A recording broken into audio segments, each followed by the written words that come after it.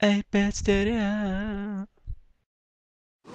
Gee whiz, the sand here is so soft.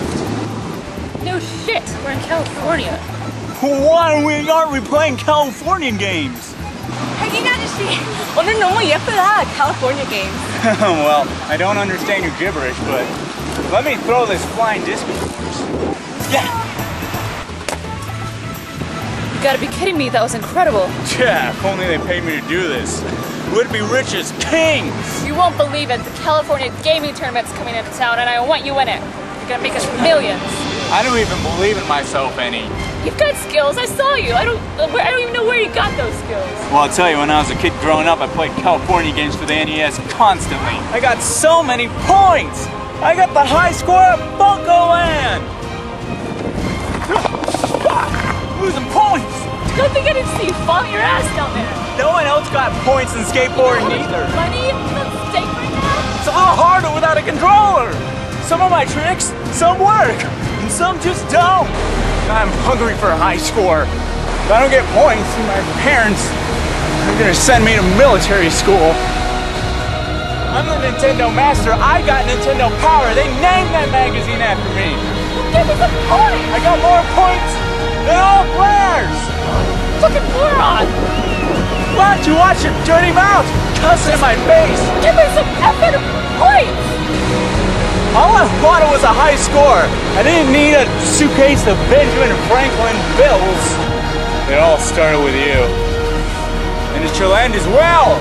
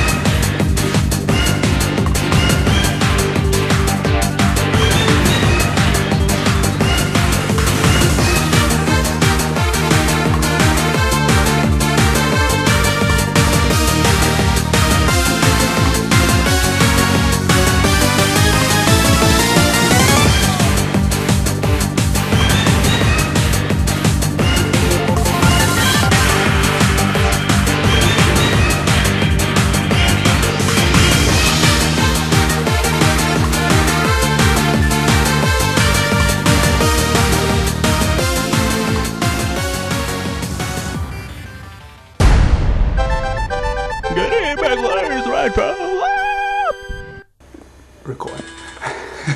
Hi, I'm Kitty Beckler here. Woo! This is my first little section here. Today we're going to be doing a little interview with Kevin Zeef, star of California What games. the f up?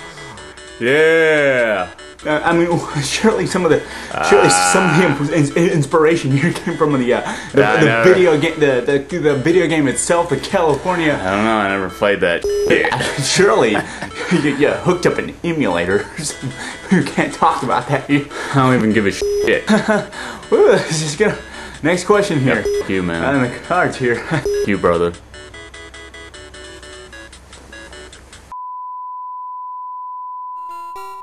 Prepare your bonjours for LeDouche.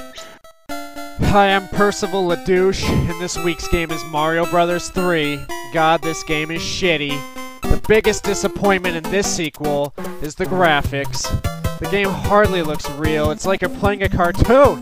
This game came out right after the movie, and Nintendo had a golden opportunity to base its graphics, color palette, and story as a sequel to the movie, and instead have missed it completely. The Koopa Kids are just atrocious, and I don't think I need to say why. Most of the world themes are dumb. For example, Fat World isn't even scaled correctly. The bad guys were too big, and it would discourage me from continuing to play. Most of the power-ups just make the game complicated and more frustrating. Most real gamers will just stick to the mushrooms and fire flowers, a la Mario Bros. 1.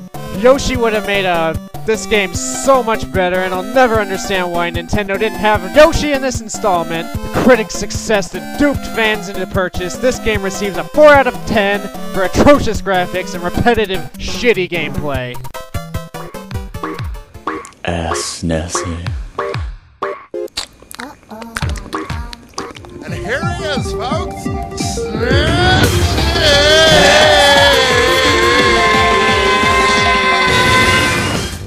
Snazzy, Lightning Bolt 7 asks, what do you do in your spare time besides video games? Video games?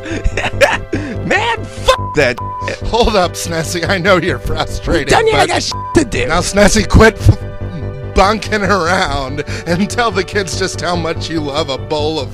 Ah, yeah, I just love Spaladios? Spalodios? I eat them all the time. I eat them every day. Come on, Snazzy, just tie it all in. And just make sure to Facebook friend me and buy all the Dolphin Starcube merchandise and Z-Prods merchandise. Yes, yes, great. That's all we have time for. Now somebody tie this belt around my fin. Snazzy, no!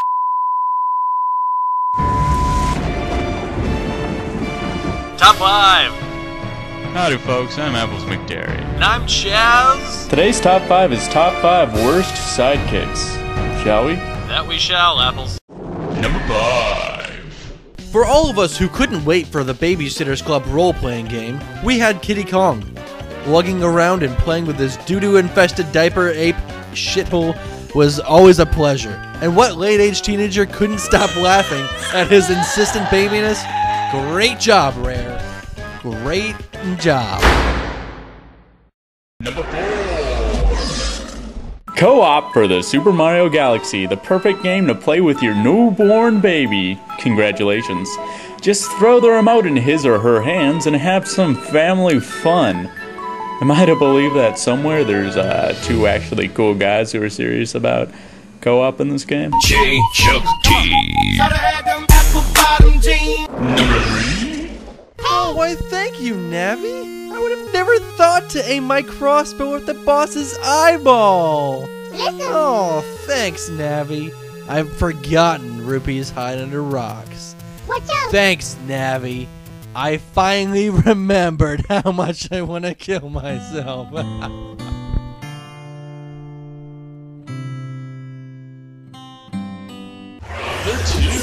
Step aside, Rush, 'cause Tango's in town. That's right, this feline critter's going all nuts, transforming into frickin' metal things, getting stuck, and...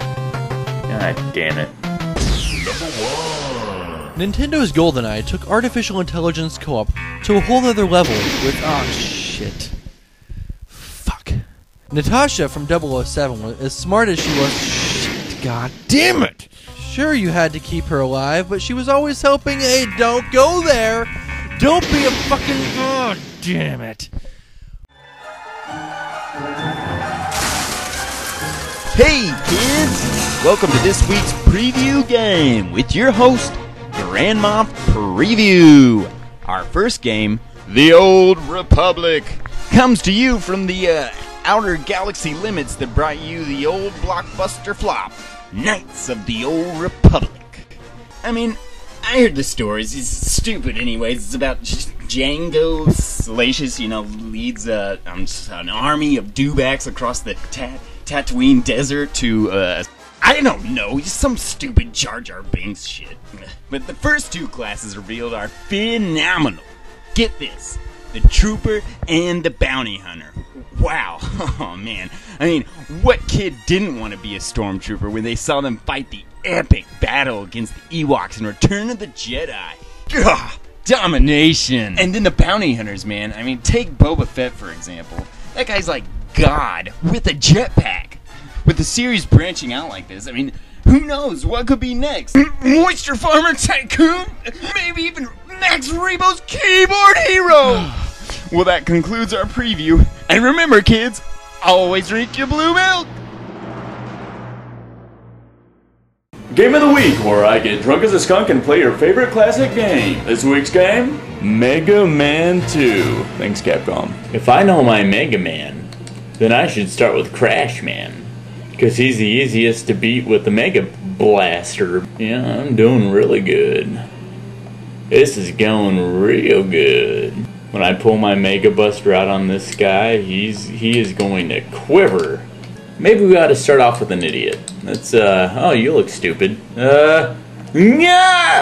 Do I still have a mild cheese? I'm gonna go running and see. I got like 3 Kraft singles. It's close enough. It's like a square of Cheese Whiz. It's delicious. I didn't even know. They might be expired. I don't give a shit. But these frogs wish that they were exploding craft singles out of their mouths. Fuck. Damn it! Let's just try some bubbles on wood. Why not? Why not? Intelligence, go. Okay, use your brain. Go!